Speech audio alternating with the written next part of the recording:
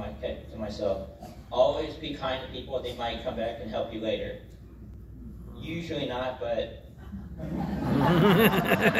you know, someday they might come back eventually. But to me, that's always been a thing. So being here for doing something by myself for the first time, especially doing a mission trip, even though it's small, was really cool because this is something I thought I would never be able to do, especially where I was struggling and stuff was going on.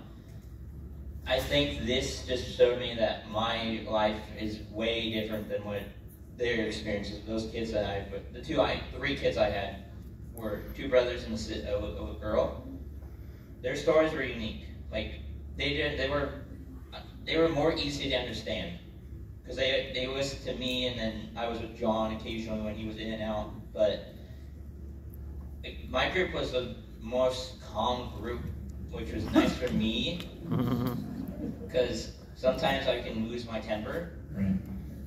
and that would not be fun. But yeah, so and God kept me under control with my issue because I have a huge anger issue, and I always did. But it changes when you go to these mission trips because then you like saying to yourself, I can't do this specific thing because if I do, then this and this and this will happen. Sure. So. And you saw the Holy Spirit kind of show up for you in your emotions and self-control. That's a fruit of the Spirit. Way to go. That's awesome. Ish, could you share with